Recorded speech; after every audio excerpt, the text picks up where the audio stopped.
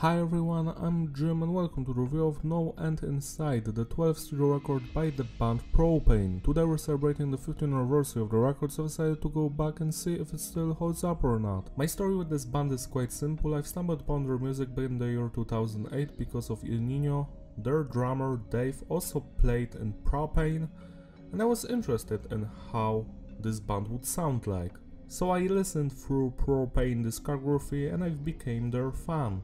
Also, I reviewed their first record, Foul Taste of Freedom, and their fourth one, Propane. Go check those reviews out. When it comes to No End in Sight, I remember when this one was released because I've started listening to this band a few months before that.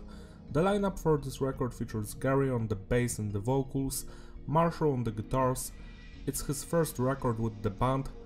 Tom on the guitars as well, he's been with the band since almost the beginning, and JC on the drums. This is his last record with the band.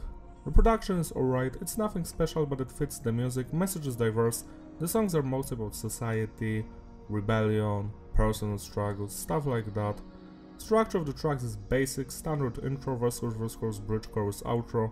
Sometimes it's slightly different, and the music is a mix of hardcore, groove and thrash metal. What I love about this band the most is the fact that they do not change that much, like you can put on this record or the first one and they are pretty similar when it comes to their sound. The album starts with the song Let the Blood Run Through the Streets, and the first thing you're going to notice here is the drumming. It's stellar throughout the entire record, the drummer is talented, I like his groove, his style, his precision, it all works. Next is the bass. It's audible and mostly follows the guitars, but we have some moments here and there where the bass shines, it enriches the sound of the band. Then we have the guitar work, and I do enjoy it, those groovy, hardcore-ish guitar riffs, some more thrashier ones here and there, it all fits the music. And finally we have the vocals by Gary, and I do like his yelling and shouting.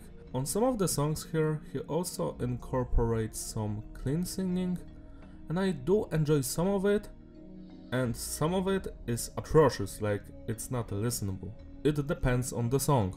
This opening track has that classic Propane vibe to it. I love the groove, the chorus, it's a fun song. Not the best one here, but it's good. 7 out of 10. Halo is better. I love the vocals here, the guitar riffs, they are chunky, they're memorable. It's a great song, 8 out of 10. Hour of the Time features Stefan Whitener of the band, I don't know how to pronounce that, Boo's Uncles or whatever. And I must say that this one is pretty experimental for this band.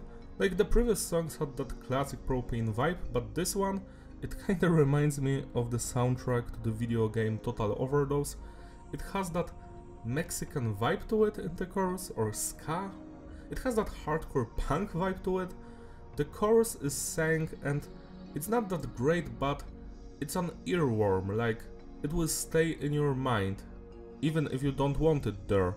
It's a fun song, I do enjoy it. It brings more variety into the sound of the band, 7 out of 10. To Never Return. Now this one has slight Nevermore vibe when it comes to the instrumental work. The vocals in the verses are kinda weird to me, like what the hell is Gary doing?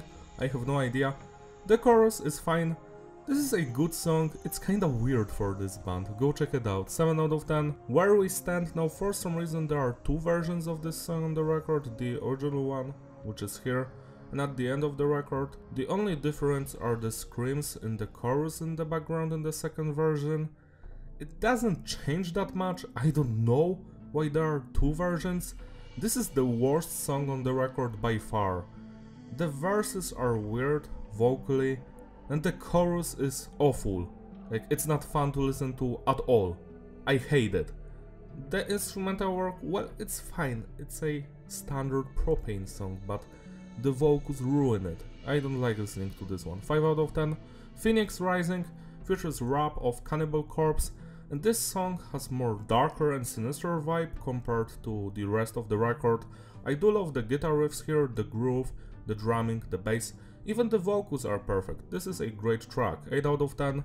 Go It Alone is even better. It's a song about the good old times, like they are thanking their fans for their support over the years. This one has more playful vibe to it. I love the chorus, the guitars, the drums. This is the highlight of this record, 9 out of 10. All Rise Now this one is very similar to the previous song. I love the verses, the instrumental work. The chorus is my favorite part. A classic Propane song, 9 out of 10. God's Will. Now this is my favorite song from this record. I love its more melodic and sinister atmosphere. The guitar riffs are the best part here. The drumming and the bass work is also fantastic. The vocals slap, the chorus is interesting.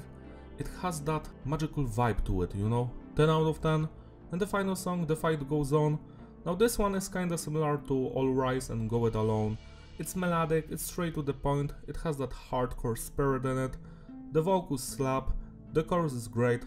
I love this song. 9 out of 10. To sum it up, the consistency is various and the flow is disrupted. Replayability, yeah, it's a good release. I enjoy most of the songs here. I don't know why Where We Stand exists, especially in 2 versions. Please remove it from the record. Everything else is fun to listen to. The highlights here are God's Will, All Rise, Go It Alone, The Fight Goes On, Phoenix Rising, Halo. Check those songs out, they are truly fun to listen to. I highly recommend listening to this record. It's not the best one in the Propane discography, but it's not the worst as well. It's like in the middle of their catalog. Celebrate anniversary by spinning this record today. It truly deserves your love and attention. That's all from me, thank you for watching, don't forget to like and subscribe, follow me on my Instagram in the description, I will see you in my other videos. Bye!